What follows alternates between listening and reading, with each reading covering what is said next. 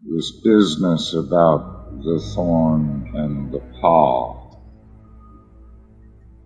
We have before us the case of Androcles and the lion.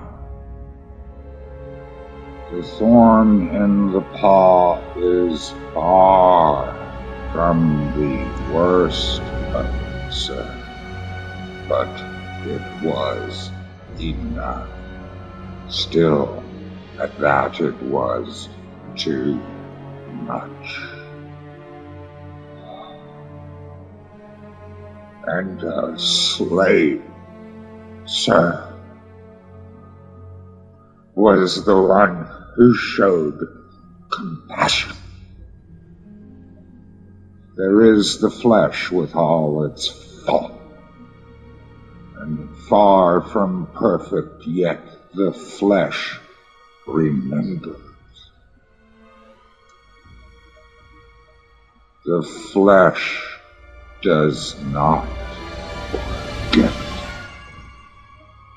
And the flesh was noble enough to deny its own misery in the game, to set aside the jabbings, the hunger, and spare that compassionate slave, Androcles. The slave and the beast are one. Anton is not. Anton is overfed and disconnected. He has wrapped himself in pretty thoughts and takes that for reality. Let us place Anton in the game. The troops need diversion. They perish from boredom.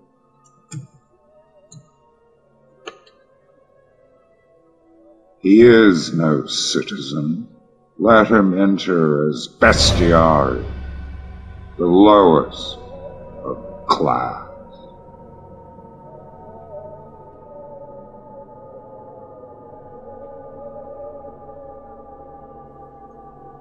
Let him have his spear.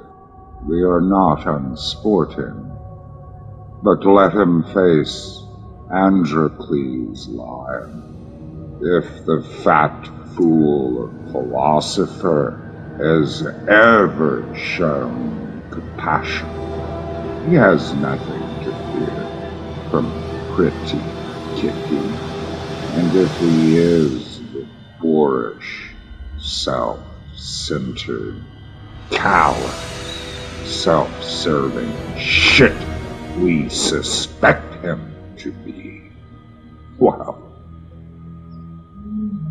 those with eyes and ears shall be instructed at how cat plays.